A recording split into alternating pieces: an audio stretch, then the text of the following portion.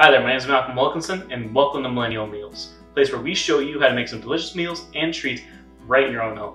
So in today's episode, I'm going to keep it real simple. We're going to be cooking some spiral cut ham in the oven. Let's get baking. So for equipment, you're going to want to have a granite spaceware oval oven roaster pot with a lid. Make sure the lid fits tightly, a cutting board, a knife, an oven, a dipper, cooking spray, 2 1-gallon baggies, and 2 big steak forks to pick up our ham. So one of the first things we want to do is we want to open up our ham. We want to get it out of this plastic netting and basically this little plastic casing. That said, I'm going to start getting my ham open.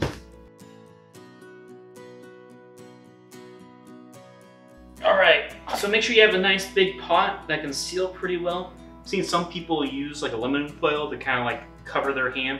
One thing I should mention is when you cut your ham, sometimes there's like a plastic bit that's like put over the bone, but on this ham I don't see a plastic bit that was put over the bone, so I think we're pretty much good to go. So now that I got my ham in my pan, I'm going to add a little bit of water to the pan, or I should say my pot. What we're going here for, we just want to have a thin layer of water. We don't want to have it like basically it's like covered to the top, just a very thin layer of water in a pot or whatever pan you're using. In this case, I'm using this little pot, and what I should say is want to make sure that when you're cooking the ham, it's a really tight fit, like especially if you have like a lid like this. Like some people use like basically like aluminum foil and things like that. Basically, I just added some water into my pot basically. So when it comes to when you're cooking the ham, you want to set your oven to 250 degrees, and for every pound, basically what your ham is, you want to cook it at 12 to 15 minutes. And what I got right here is about a 10-pound ham. So I'm going to cook it in the oven for about 2.5 hours.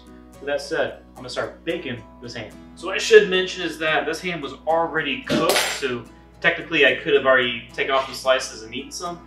But I feel like when you cook it, you kind of give the ham a little bit of a better flavor. And look at all that nice steam just rolling right off our ham. So what I'm going to do now is I am going to take the ham off and put it on my plate. There we go.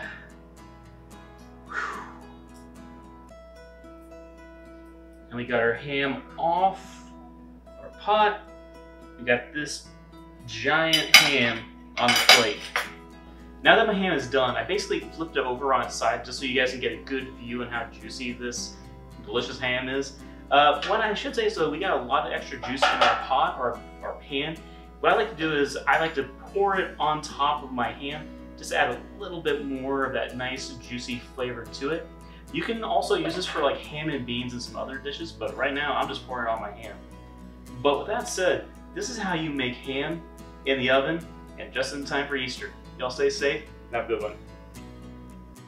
Here's a bonus video for y'all. I'm taking off the already pre-sliced ham bits off the bone and putting it to the side. Now I'm using this ham to the side to basically use for like ham sandwiches or to throw on crackers. But the goal here for me is to try to get as much meat off the bone as possible, because as you'll see in a bit, I'm gonna take the bone and put it inside my pot.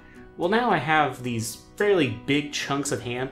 Well, I'm just simply gonna cut those into smaller pieces, so that will go inside the pot or its own little baggie. Once everything's cut up, I put the already pre-sliced ham bits inside 1-gallon baggie for meals in the immediate future. And another gallon baggie, what I do is I put those bigger pieces of ham inside, I throw the bone in, then finally I just pour all that nice juicy ham liquid inside, and then I throw them in the fridge for another day. With that said, y'all stay safe and have a good one.